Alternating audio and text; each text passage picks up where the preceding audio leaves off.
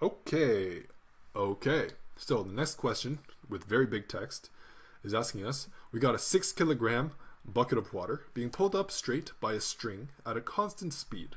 At a certain point, the speed of the bucket begins to change. Oh, when speed changes, acceleration's going on. Don't forget that. The bucket now has an upward constant acceleration of 3 meters per second squared.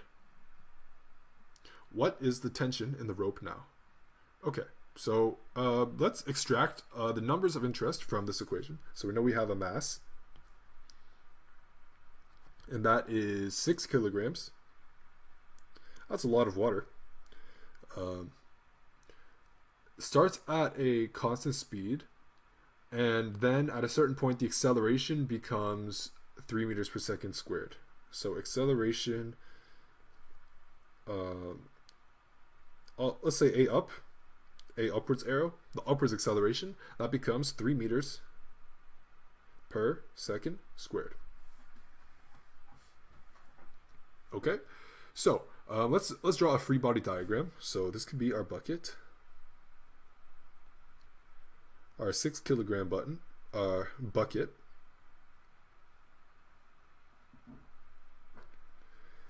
and we know that it's going to be it's going to have a gravitational force Fg, and then it's going to have F cable, the cable that's pulling it up.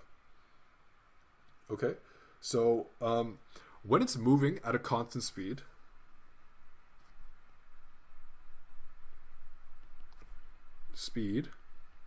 there's no acceleration.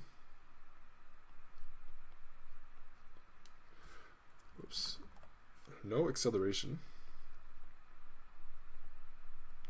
no net force, no net force, meaning that Fc is equal to Fg.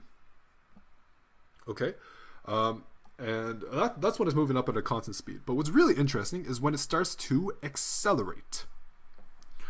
Okay, so when it accelerates,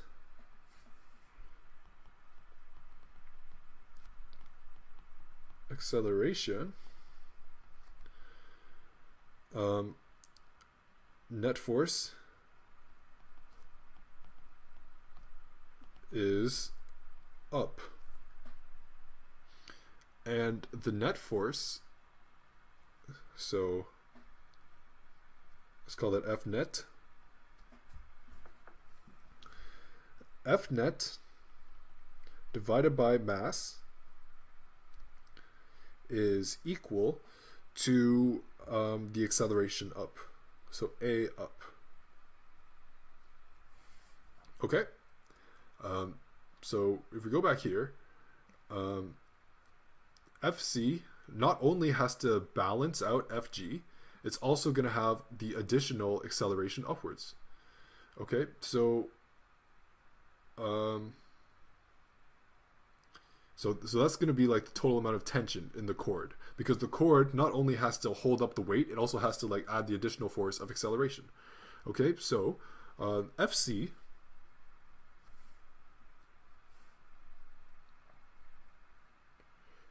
or Fc is going to be the force of the gravitation plus F net.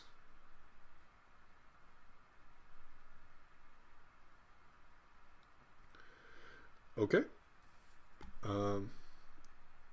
Yeah. And you could kind of see like the exact way that they set it up here. So we know with Newton's second law that F equals ma. So this is going to be m times the gravitation, the acceleration of gravity, plus the mass multiplied by the acceleration due to the upwards pull. So that will be A up. And we can factor out the mass. So Fc equals mass times gravity plus acceleration upwards. Because that's the actual acceleration that the cord needs to supply. It needs to supply an upwards acceleration to undo, to counteract the acceleration down due to gravity. So we need, that's why we have the g, as well as the actual acceleration upwards, which is I think it was given as 3 meters per second. Yeah.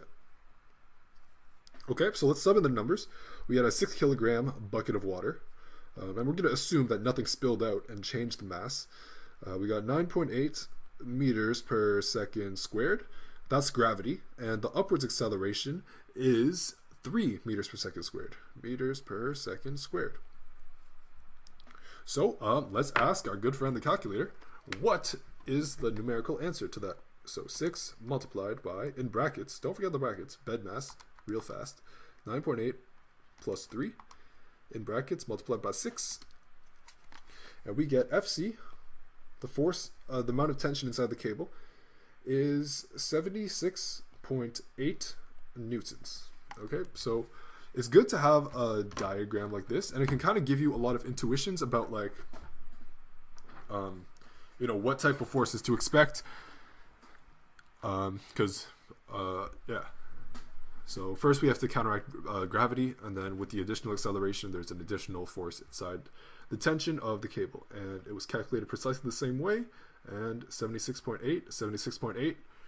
Give ourselves a high five, because that tension is found. Cool. So the above solution is good.